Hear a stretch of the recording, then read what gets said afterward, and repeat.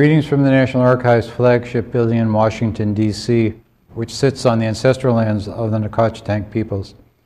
I'm David Ferriero, Archivist of the United States, and it's my pleasure to welcome you to today's conversation with Adam Sowards about his new book, Making America's Public Lands, which synthesizes public lands history from the beginning of the Republic to recent controversies. Joining the author in conversation will be journalist and author Michelle Nijhuis. Before we begin, I'd like to tell you about two upcoming programs on our YouTube channel. On Thursday, April 28th at 1 p.m., Mark Updegrove offers an illuminating account of John F. Kennedy's brief but transformative tenure in the White House in his new biography, Incomparable Grace. And on Wednesday, May 4th at 1 p.m., Tamiko Brown-Nagin will discuss her new book, Civil Rights Queen, which tells the story of Constance Baker Motley, the first black woman to argue a case in front of the Supreme Court. 2 years ago, as the COVID-19 pandemic closed down businesses and schools, people across the nation turned to parks and other open spaces. In urban parks and sprawling national parks, we sought places where we could socially distance and let nature lessen the stress of the day. We enjoy our public lands, but often take them for granted. Learning how they came about and how they have been used over time enriches our overall understanding of them. Here at the National Archives, we preserve the records of the 4 federal agencies most involved in the management of our nation's public lands: the Bureau of Land Management, the U.S. Forest Service, the U.S. Fish and Wildlife Service, and the National Park Service. The written records, photographs, and motion pictures contain the stories of the beginnings of federal stewardship.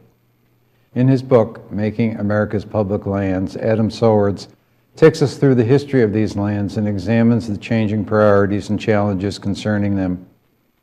Adam M. Sowards is professor of history at the University of Idaho.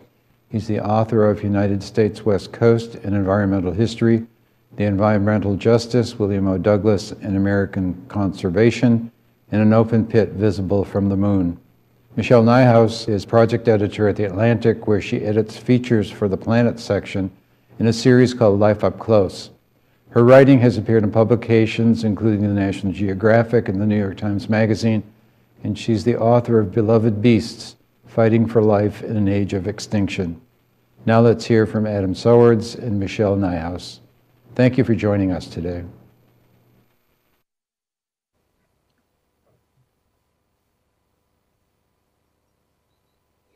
Hi, everyone. It's such a pleasure to be with you today. I'm Michelle Nijhuis, and I'm here with Adam Sowards to talk about his wonderful new book, Making America's Public Lands. If you are tuning in today, it's likely that you've spent at least some time in what Adam calls the public's lands, our national parks, wildlife refuges, national forests, or any one of the other landscapes that make up our public land system. And Adam's history, one of the many things I appreciate about Adam's book is that it's both very nuanced, but also wonderfully accessible. And it is, in addition, very alert to the role of the public lands today, not only as valuable conservation lands, but as a source of some very deep-rooted myths and concepts and traditions in our national politics, not only our environmental politics, but our national politics. So Adam begins the book in a way you might not expect. He invokes both Henry David Thoreau and the political philosopher Hannah Arendt. And I know if it were possible to eavesdrop on a conversation between those two human beings, I would give up a lot in order to do so. Adam invokes Thoreau because Thoreau had a very prescient idea that forests could be held in common for the public good. And then he invokes Hannah Arendt's idea, her metaphor of a table as a place, as a metaphor for the public sphere, a table being a place where citizens can gather and find something approaching common ground. And I think Adam will start with a short reading from the introduction that elaborates on that second metaphor. Thank you, Michelle. This will be a fairly short reading. This table metaphor works to guide us through the history of American public lands, and it helps us think about the public lands as part of the democratic experiment that is the United States. It takes no great leap of insight to find faults and failures in meeting the promises of democracy, for the nation is rooted in the dispossession of indigenous land and the enslavement of Africans. The history of public lands include democratic shortcomings and exclusions, just like every other part of US political history. That is partly why thinking about public lands as an element in the democratic experiment is helpful, because we can see who defined the nation's land and for what purposes, how new ideas supplanted old ones, and how novel understandings complicated traditional views. With the lands themselves as the common object that focuses people's attention, we learn that this quintessentially American system, like the nation itself, is full of experiments, successes and failures, and promises made, broken, and redefined. Throughout this history, the table and those gathered around it changed and multiplied, guided by evolving laws and science, not to mention shifting political interests. Like a growing family at a holiday dinner incorporating new entrees, the more interests at the table, the more cacophonous and unfamiliar it appeared to those who had been gathering there for generations. This book is an account of how the table changed, which is to say, it is a history and not a philosophical treatise or a polemic. The book attempts to explain how the system came to be and why, as well as how and why it changed over time.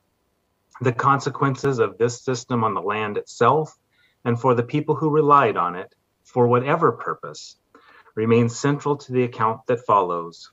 It draws special attention to where constraints and boundaries were redrawn and new political and legal traditions initiated. These moments of transition draw attention to novel arrangements of power and to the land. Frequently, if not always, they were contested, demonstrating that these lands and the processes that governed them mattered to Americans who relied on them. Such disagreements are inevitable and healthy in a democracy when participants were allowed to be involved. This involvement has not always been the case, with some participants directly excluded and some merely perceived their exclusion at other times. Thank you, Adam. Thank you for setting the cacophonous table for us. So one of the great things about this book, you have studied the history of public lands for a long time. I have reported on public land politics for a long time as a journalist. We both know that this history is very complicated with countless characters, and it's also very long. Its prehistory is as long or longer than its written history. But you've managed to fit a lot of complexity into a graceful volume that is, let me make sure I get it in the screen, that is just a little over 200 pages. So I know also from experience, having just written a history of the conservation movement, that writing efficiently and writing short is much more difficult than writing long. How did you find a path through the history of public lands that managed to capture nuance as well as tell the story at a manageable length? Well, thank you for saying those kind words about the book. I'm glad that it reads that way to you. As you know, when you tackle a big project, you can't use every example and every story that you uncover. And I think about the book a little bit like a key, that it unlocks the larger history, so that if you're reading it and it doesn't include your favorite park or your favorite forest or the rangeland that's in your state that you go to, you'll be able to read it and understand the larger context in which those things exist. One thing I tried to do in the book that I don't know that it's unique, but I tried to write it of the systems at large. Many writers and historians have taken on a single park or taken on the Forest Service And what I tried to, and then there are some that look at all of the public lands. But when you look at those, many of them are organized. Here's a section on the Park Service, and here's a section on the Bureau of Land Management. And I wanted to try to see if I could tell it as a history in more of a stream of time. So looking for trends that crossed all the agencies in the same sort of decades. And maybe that allowed me to use examples that tied multiple things together, and where if I had gone bit by bit, agency by agency, park by park, it would have been a much, much longer book. Yeah, I can see that. I think that you brought out some themes that were maybe not new to me, but I hadn't quite grappled with directly. They were so big that I couldn't see them because I was down in the weeds of individual agencies or individual places. So I found those big themes to be especially fascinating. Now, you make clear that the history of the public lands doesn't, of course, begin with the founding of the Forest Service, doesn't begin with the signing of the Constitution. As I mentioned, the prehistory of the public lands is longer than the written history of the public lands. Where does the history of the public lands truly begin? That's a great question. And as with so many things, sadly, in American history, I think the history of the public lands begins with the dispossession of indigenous people who lived on this continent since time immemorial. The forces of colonization that depopulated much of the continent and changed the political, military, economic dynamics here sets the stage for all that comes after. And so it's that clash of colonization that I think really helps precipitate what leads to this public land system that we see emerging a little bit later. And I do want to return to that later in our discussion because that history is, of course, still very much with us, and there are some some modern responses to it that I think are very interesting and sources of hope for all of us. But let me move forward in time a little bit in the context of that dispossession. There was a very interesting and complementary role played by founding fathers Jefferson and Madison. And I actually wasn't aware of Madison's role in which his vision was mostly ignored, I should say, but his it was influential in the formation of the public lands. Can you say a little bit about their complementary visions and their effect on the public land system? I'd be glad to. It's the effect is somewhat indirect, but Jefferson is sometimes been called the agrarian philosopher, and sort of famously sees virtue embedded in farming and the practices of that sort of labor in the land, and that in part explains why he was enthusiastic to gain the Louisiana Purchase, to increase the size of the nation, expecting that independent yeoman farmers could move west. Of course, this is a process of dispossession that's happening with that westward movement, and independently with their labor transform the raw earth as they imagined it into good productive labor or good productive products that we might sell and have sustenance for. The challenge with this is that there's a lot of land in North America, and it became very easy to just sort of, to mix my metaphors here, cut and run, as you would imagine in a forest. And Madison, along with others in the early part of the Republic, thought there's a need to slow down and there's a need to improve our land and not use it so extensively. So stay rather than move, and treat the land better and more sustainably, which was in some ways an anti-slavery position as well, an idea not to keep moving west and moving the slave system west too. Of course, there's so many paradoxes, like we could spend the rest of the hour talking about them for both of these men who did not so much live their ideals as write about them. No. So maybe I'll stop with that. Yes, both were slave owners, we should acknowledge. Mhm. That so and so really for a long time the vision the the vision that led to the public lands was a commercial vision. I mean, conservation didn't come in until much later, and it's interesting to me. The, what comes out very clearly in your book is that it was a commercial vision, very divorced from the reality of the land itself and the reality of the Western climate. And the public land system, I think it could be said that in a very broad sense, it resulted from a collision between this Jeffersonian vision of an agrarian republic and then the harsh reality of the Western climate. Can you tell us what happened when those two visions met, or those two Yeah. realities met? Yeah. So even before the Constitution was signed, the system that was in place was that all land held in common by the state. The ultimate goal was for that to become privately owned, and the government under the Articles of Confederation and then under the Constitution developed various means to get that land into private hands. The most famous example, of course, is the Homestead Act of the 1860s, but there were predecessors to that.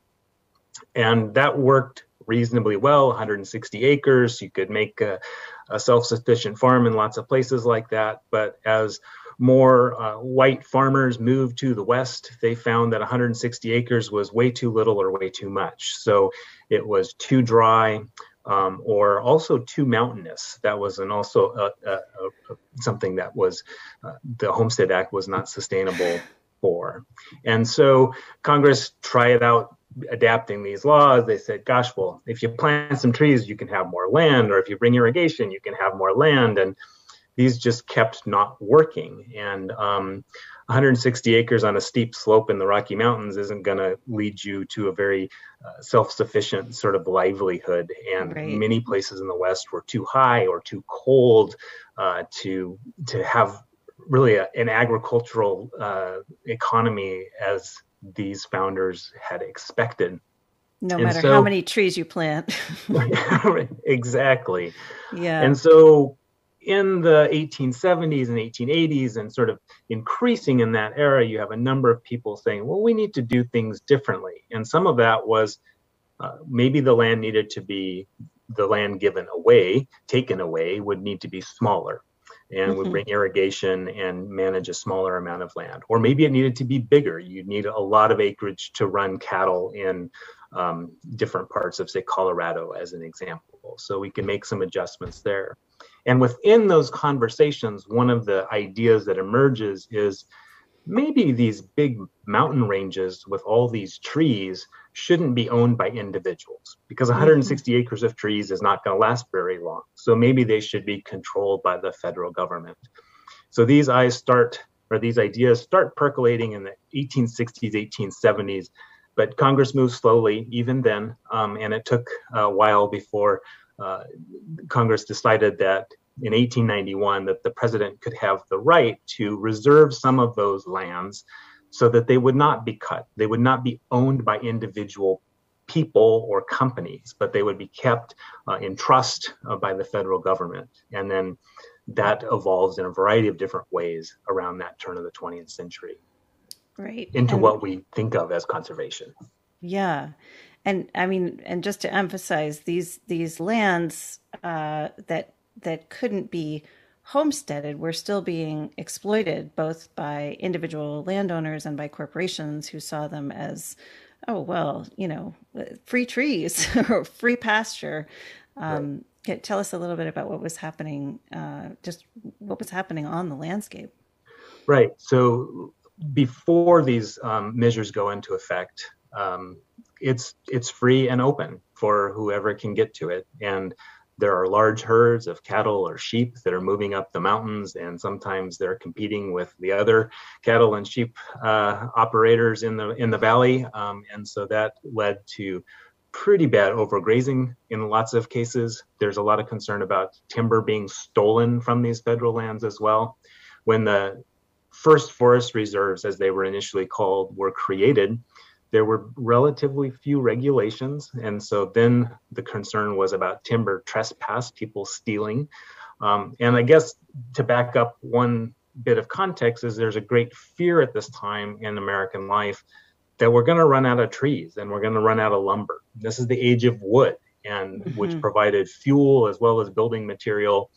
And timber corporations had denuded the upper Midwest very, very quickly in the last part of the 19th century. And there's a great concern that that can't be allowed to happen in the Sierras, in the Cascades, in the Rockies, or we wouldn't have enough wood to fuel our nation and our nation's economy. So that is sort of creates some of the urgency around this. But to use any of that wood or to use any of that pasture, no one paid anything. So they're taking from the public lands valuable resources and turning a profit from it. And that's also part of the concern that develops around these conservationists who want to institute some reforms as we move into the 20th century. So this was in part, these were people who were in a sense echoing Madison's warning about soil. You know, we're going to use up the soil. They were saying, we're going to use up these trees. These were, early conservation sentiments. But there was also a commercial interest here. The federal government is losing money by giving away, or passively giving away, these resources. Right. So the federal government's assertion of control over the public's lands did create enormous bitterness. I know I've read some stories about what it was like to be one of the first forest rangers, and to ride into town as a representative of this newly created Forest Service and be confronted by a bunch of unhappy ranchers who, for the first time, were going to have to pay grazing fees, or were going to have to manage their cattle in certain ways. And generations later, I know from reporting and living in the rural West, it's not unusual to hear the federal government's presence in the West, and I'm sure in other parts of the country as well, referred to as a land grab. So set the record straight for us. I know it wasn't a land grab, but what was it? Yeah, well, it wasn't a land grab. I'll have to think about what it was. So there's the vast unclaimed, once the land had been dispossessed from native peoples, all the unclaimed land was part of what was known as the public domain. And as territories, Utah, Wyoming, Idaho, whatever, as they entered into the Union, almost everyone, there's just a couple exceptions, explicitly gave up claim to all of those public domain lands, that those are the federal government's. So you'll often hear throughout the 20th century and the 21st century, talking about the states should get their land back. It was never theirs to have, so it couldn't be taken back. And when the Forest Service is probably the best example of this, when it is finally created in 1905. So just a quick note, you can reserve forests in 1891, but there's no agency in charge of them until 1905. So there's a little gap there in how things are going to be managed. Real quickly, some, I would say, fairly light regulations get imposed, and some fairly small grazing fees get imposed. But if you're a rancher who had grown accustomed over a decade or 2 decades or 3 decades of running cattle and not paying anything, those grazing fees seemed like they were taking money from you. They were taking your rights away. So there was a great deal of controversy around that, and a desire to push back against it. Supreme Court by 1911 said absolutely the Forest Service has the right to do that and to administer these sorts of fees. In many places, I think the record shows that the initial creation of these sorts of places generated a lot of resentment and a lot of uncertainty.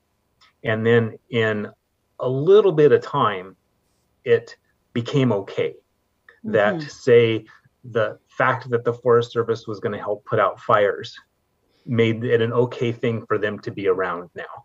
Mm-hmm. And many of the restrictions were in the larger context of all the changes happening in the first part of the 20th century, not that big a deal. And so there's a settling in process, I think, where locals get accustomed to what these public land agencies are doing, because quite frankly, they're not doing a lot. They're doing more than what had existed before, but not real restrictive measures quite yet. Mm-hmm. So the agency settles into its place at your metaphorical table, the people who are already sitting at the table or who had sat themselves at the table get used to their presence. Yeah, I think that's a good way to describe it. Yeah. And so it wasn't just the conflicts did continue. There was acceptance of the presence of the Forest Service, but of course arguments continued between the agency and between land users, and there were also arguments between land users themselves, right? I think people may have heard of the conflicts between the cattle ranchers and the sheep grazers, which actually got quite well, they're legendary in a negative sense in the region. Can you tell me a little bit about why that was so passionately fought? Yeah, that's a real complicated story, and it depends on the location where you are. Part of it has to do with scarce resources. Mm-hmm. When the forage declines and there are a lot of animals trying to eat, that scarcity generates conflict. If you are a pastoralist and you have animals, you move them and you move them across land. And so that system it's called transhumance doesn't work super well with private property, and that could generate some challenges as well. Mm-hmm. The labor that ran many of these animals across the mountain ranges and across valleys in Wyoming or in the Southwest were not always white, and that could be associated with conflict as well, and associations regarding who is a legitimate home builder, which was a term that was used often at the turn of the 20th century. So many of those sorts of economic conflicts sort of emerge. And there's also the conflict between someone who runs thousands of cattle and someone that's just got a small little homestead that is just trying to make it work. And those bigger, more powerful political economic interests can really run what you might call the little guy out. And there were, in fact, there was violence. People were killed over these sorts of issues. They're not divorced from the land. They're not divorced from larger political questions. They're not divorced from cultural preferences and issues like that either. Yeah, you sometimes hear them referred to as the cattle and sheep wars, and they might not have been on the scale that we usually think of as wars, but they did, as you say, sometimes result in violence. But that's a good point. It's not simply a conflict between two ways of using the public's lands, but it's an economic, perhaps racial and cultural conflict as well. Yes. So as this is happening, as the I suppose we can call them customary users of the public land are grappling with the presence of a newly created federal agency, there is also in the nation as a whole, there's a growing interest in conservation. We've mentioned this briefly, but how was that affecting the work of these agencies, and how is it affecting what was happening to the landscape itself? That's a great question. And there's lots of elements of conservation. And so, for example, one element that is involved is recreation. So we want to protect beautiful places that people could visit and enjoy as a tourist. And that this comes to be seen as America's equivalent of visiting the Alps, for example, in Europe. So we want to protect these unusual, usually they're unusual landscapes. So the Grand Canyon, Yellowstone, and these get protected because it would be a place to recreate and really recreate ourselves, and to think about ourselves as Americans, as something distinct in the world. So that's one element of this. So that's different at this point from let's protect the trees from getting all cut down.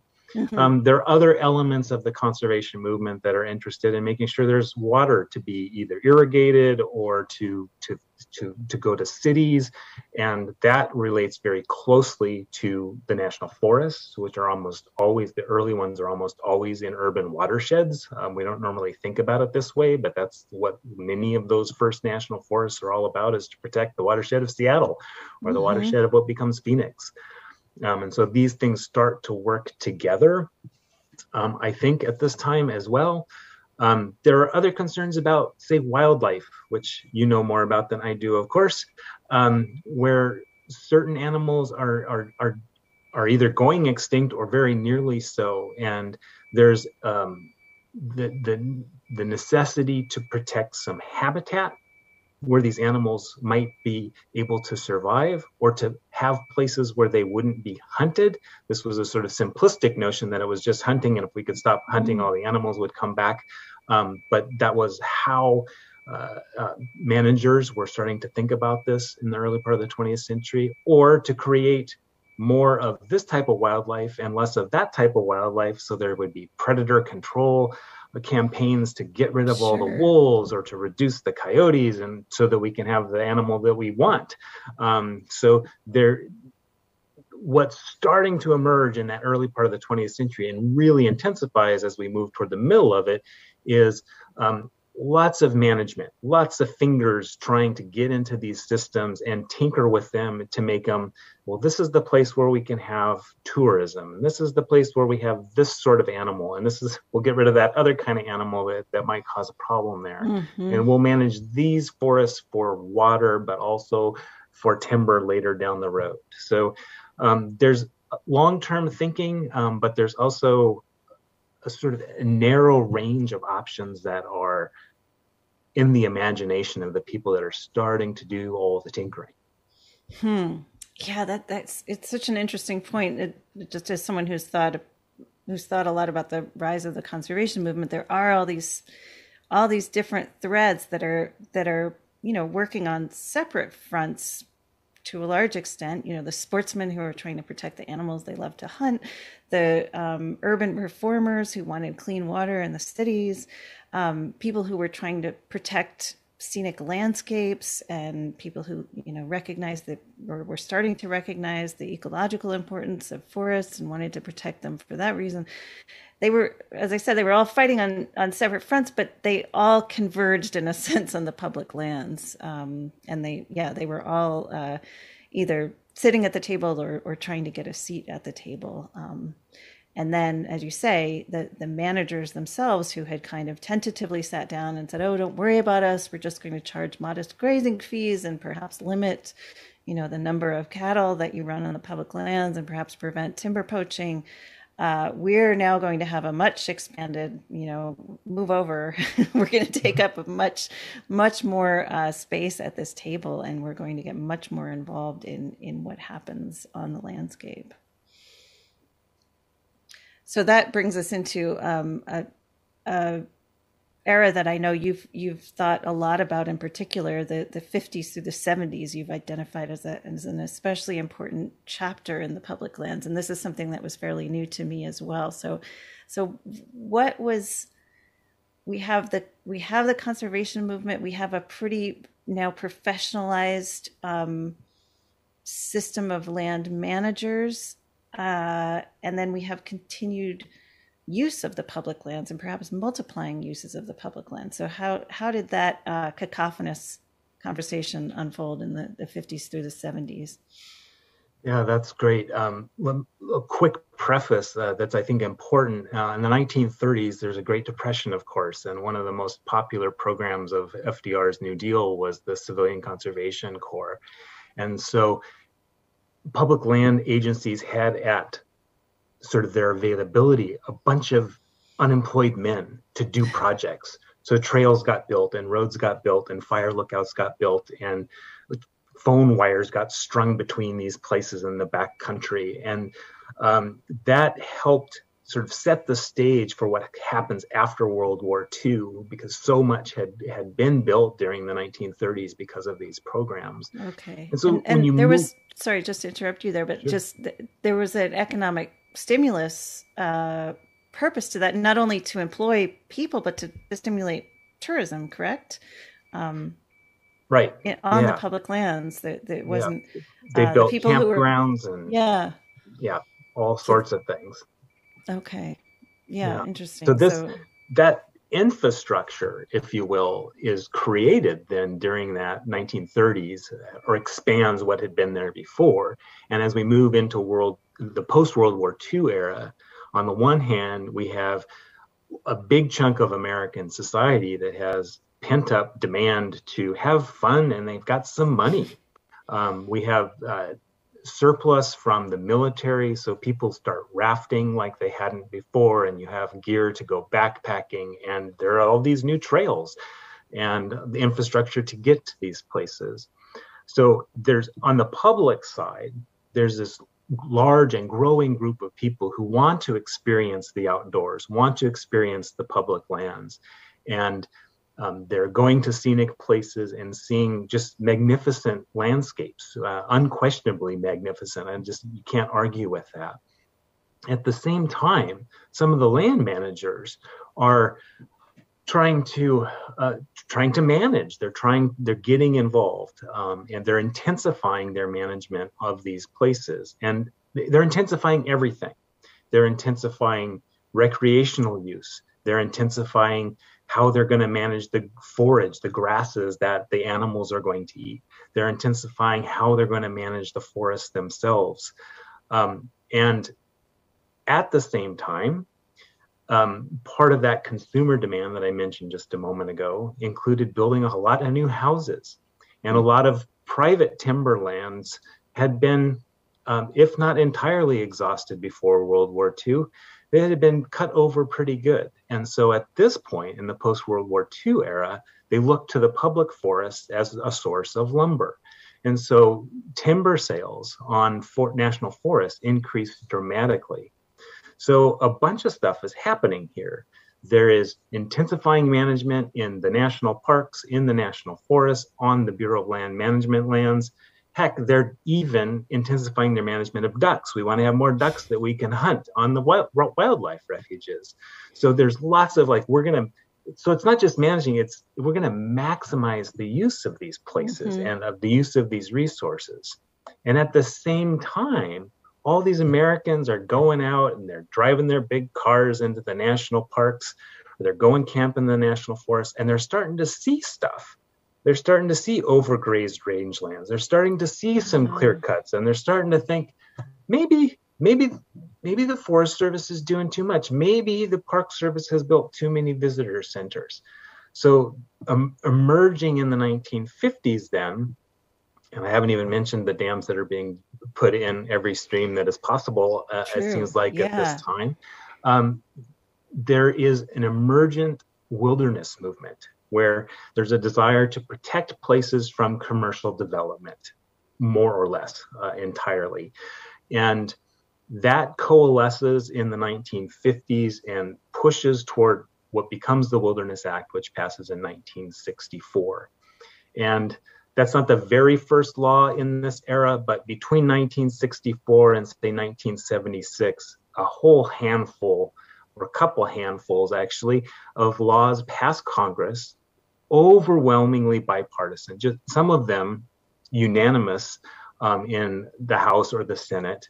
Right, the Endangered Species Act. The Endangered Species Act, Wilderness Act had 4 votes against it. I mean, it's overwhelming bipartisanship at this time to vastly change what happens on the public lands and what some of the purposes are. And not only that, so the wilderness is a different purpose that gets really codified for the first time through Congress. But the other thing that emerges during this era that is so important is the processes of management change. So that when changes to wilderness areas, or when a timber sale is going to go up, there will now be, beginning in the 1970s, a place for the public to not only object, but just to weigh in. And the Forest Service would have to say, we're planning a timber sale. Here are the options for the proposals that we have. And the public could have a lawsuit. This created opportunities for that. And so to get back to the table metaphor, all of a sudden, there's a lot more people sitting at the table. Mm-hmm. There are people there who are going to represent salmon. And there are people there who are going to represent rafters. And there are people there who are going to say, we shouldn't be cutting trees in this place for these purposes. And so if you're someone that sat at the table when there were only 10 people, and now there are 20, you have less power. And that becomes concerning. People used to listen to you, and now you have to wait longer to speak, and you're not the only voice. And so that really changes how this system has been functioning. Right. And what used to look like a full table is starting to look a little thin. Yes, as people all reach out to get what they want. Yeah. Yeah. Maybe this is a good time to take a breath and just look back at how far we've come during our discussion in the last few minutes. I'm just struck by the contrast between what was happening just a century earlier. The federal government had these lands that were almost, in some senses, a burden to the federal government. They couldn't give them away because they were not suitable for homesteading. They had some commercial value, but really they were kind of, unwanted lands. And now, as the period we're discussing in the 70s, these lands are expected to, provide timber, provide clean water, provide pasture, provide, water through reservoirs, and then provide all sorts of recreation, motorized and non-motorized, and then provide all the values that we attribute to capital W wilderness, the legal definition of wilderness. This is just a huge shift in our perception of these lands and what we expect from them. Absolutely. And I mean, if within the career of one person in one of those agencies, they would have seen just a radical change in what was being asked of them. And I think that that's an important way to think about it. Like if you're a young person born in, say, the year the Forest Service was created in 1905, and you start working for the Forest Service when you're 25 in 1930, and you spend 30 or 40 years in that Forest Service, it's going to look pretty radically different by the time that you retire.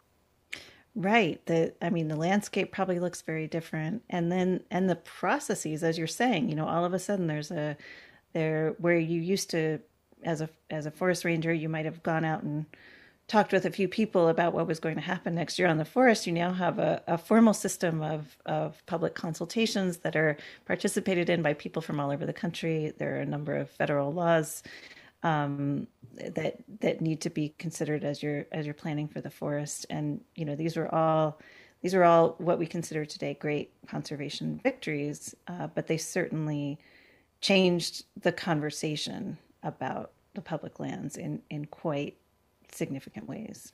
Absolutely. Yeah. So this, and you talk about how this in a lot of ways, this, shall we say, crowding of the table. I don't mean to make it sound negative. This inclusion of more people at the table without necessarily making the table bigger, that in some ways led into the political polarization that we saw during the Reagan years. Can you talk a little bit about the connection there? And I'm interested in the polarization, not just in environmental politics, which you and I are both familiar with, but to some extent, the public lands started to play a significant role in national politics. Yeah, I think that that's right. Part of it is, again, about sharing power, which I've already mentioned. But in 1979, the Assembly of Nevada declared that the public lands within Nevada were theirs and that the Congress never had the right to take them. And that really starts what we call the Sagebrush Rebellion. And we've seen various forms of it sort of pop up every half decade or so since, it seems like.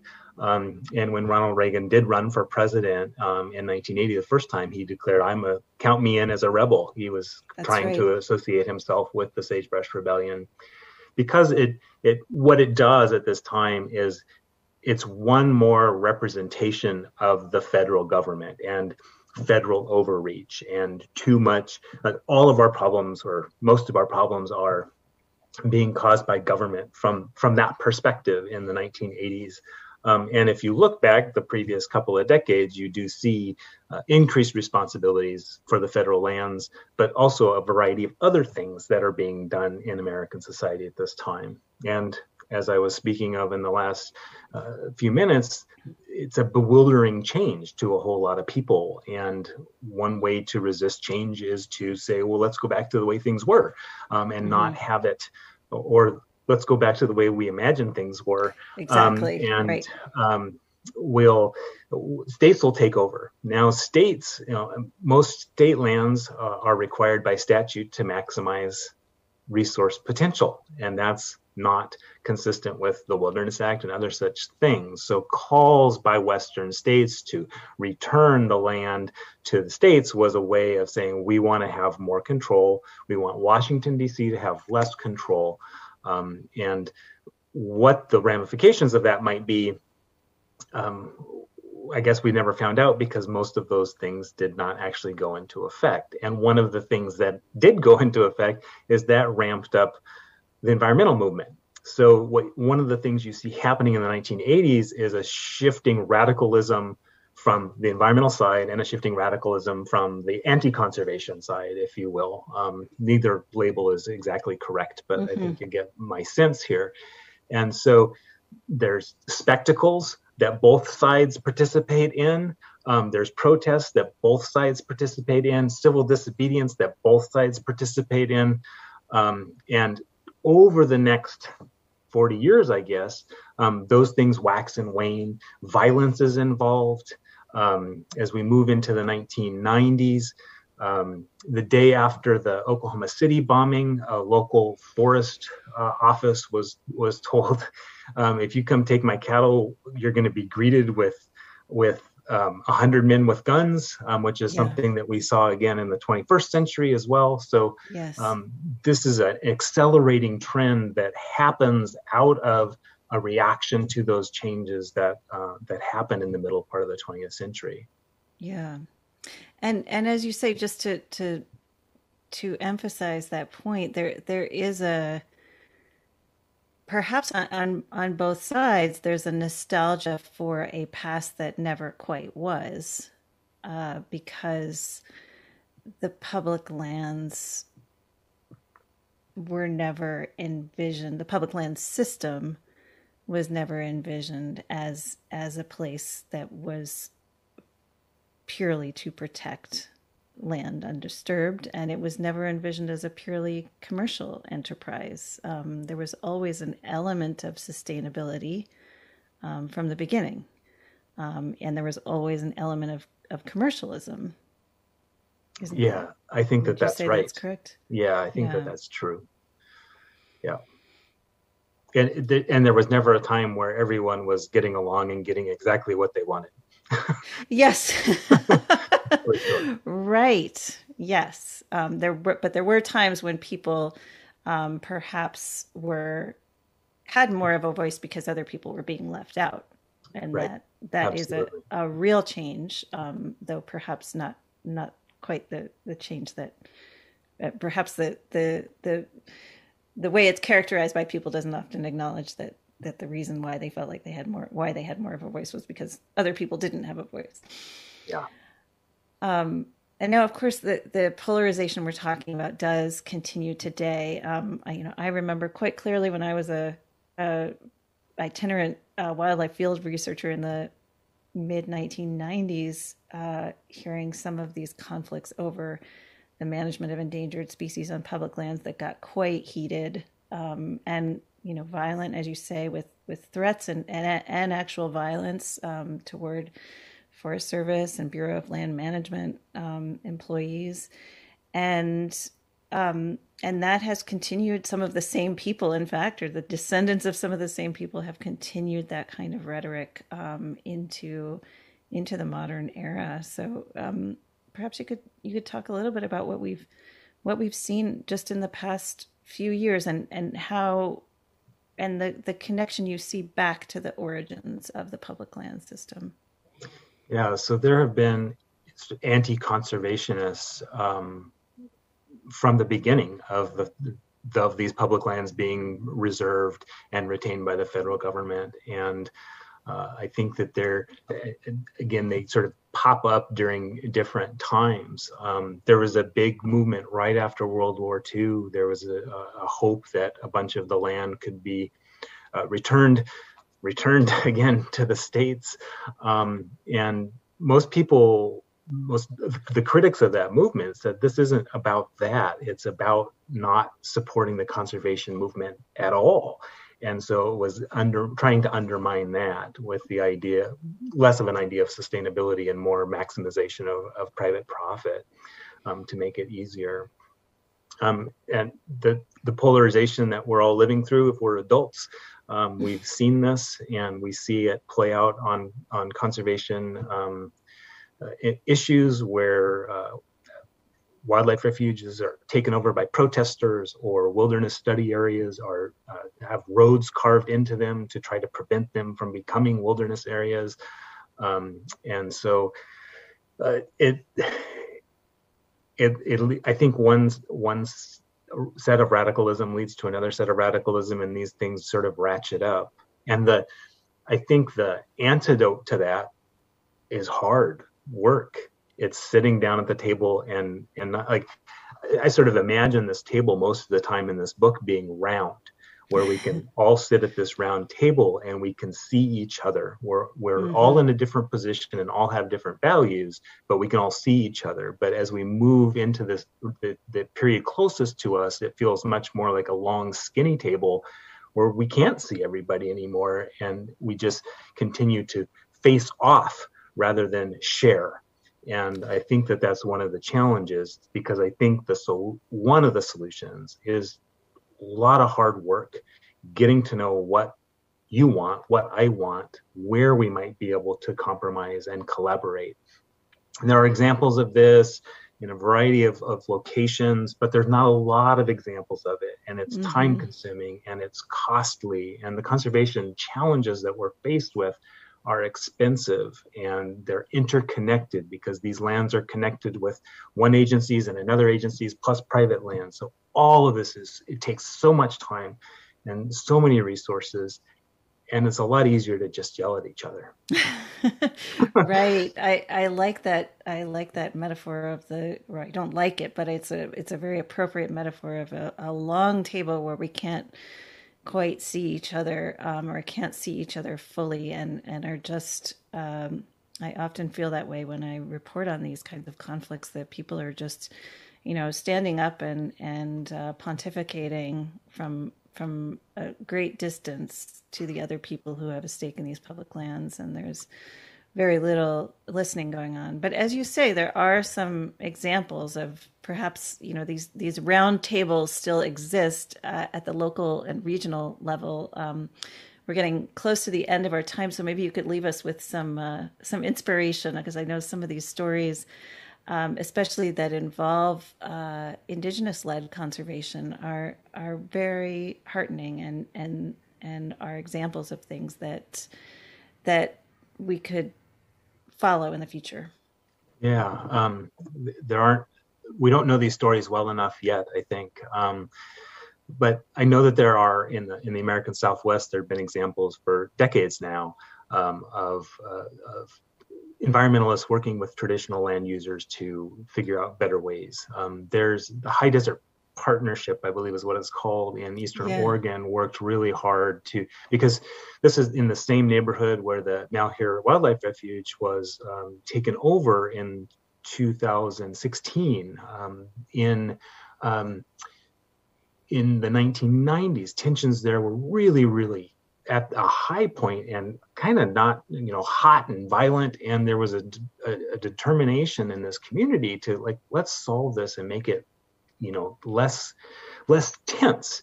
And there's been some research done that suggested the reason that the wildlife refuge takeover didn't have a greater local effect is because there had been long hours of neighbors getting to know neighbors and trying to solve these sorts of problems. Mm-hmm. And I look to things like the Bears Ears Intertribal Coalition that come together to try to protect Bears Ears in southern Utah, and eventually get it turned into a national monument where they will be co-managers with the federal government involved in this. And this feels like some sort of whole circle, something happening here where we have Indigenous people reaching out and being part of this rather than being left out deliberately or having land taken deliberately. So I'm hopeful where that might go. As it moves forward and develops their management plans there. Yeah, I mean, we started this conversation talking about the history of public lands is rooted in dispossession, and right. A story like Bears Ears gives me hope that there certainly that history can't be reversed and can't be made up for, but that there is a way forward from it. And the High Desert Partnership, I mean, we should say, for those of you who don't remember, the Malheur National Wildlife Refuge takeover was an armed takeover by extremists, anti-government extremists, and it lasted 40 days. And I think that, as you say, the reason why the community was not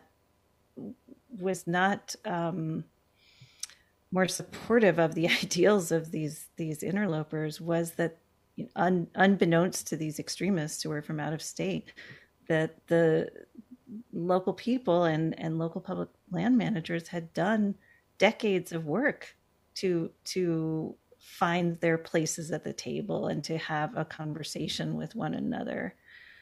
Exactly. Yeah. So I think we can all take heart that those conversations are not easy, but they are possible. Exactly. I know you wanted to end with just a very short reading, and I think that reflects the spirit of what we're just talking about. So sure. You take us out with that. The last paragraph in the book, and I just get done talking about some people coming to tables to find common ground. I say this point is not meant to suggest that using and governing public lands in the future will be, can be, or should be easy. It never has been. The work of living within environmental constraints is among world history's most complicated and important tasks.